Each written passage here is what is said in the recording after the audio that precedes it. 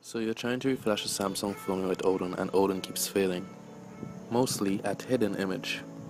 If you look on the phone screen, you may see binary size is too large or invalid ext4 image. By this point you have tried all kinds of firmwares and all keeps failing. But let's fix that.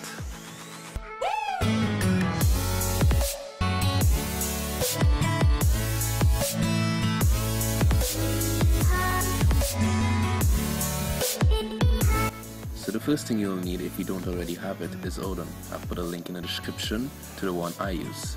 Next you'll need a firmware for your specific model of phone. I've also put a link for a whole repository of Samsung firmwares. I'm guessing most of you who click this video already knows how to use Odin, but for those who doesn't, just follow on screen.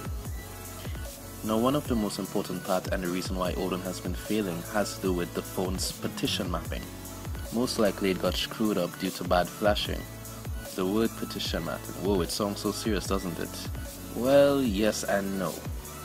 Yes, it's serious because you'll continue to fail when flashing your device, making it unusable or a brick. And no, it's not that serious because it's actually easy to fix. Now, how to fix this, you may ask? Easy. Just make sure and get the PID file for your device when flashing with Odin. So as I said, the reason why your phone continues to fail at flashing has to do with the partition mapping, and that's what the PID file does. It basically fixes the partition mapping of the phone. I'll also put a link of some useful PID files in the description. Now disclaimer, please download and use the correct PID file for your specific model of device. I would not be held accountable for any further damaging of your phone.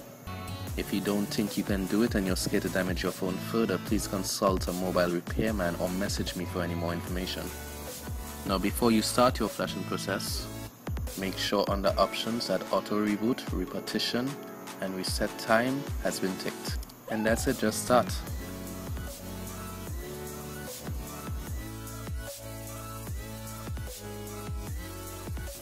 So that's basically it.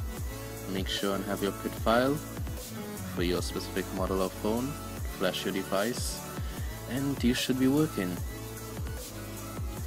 If you found this video helpful, give me a comment, like and subscribe for more of my videos.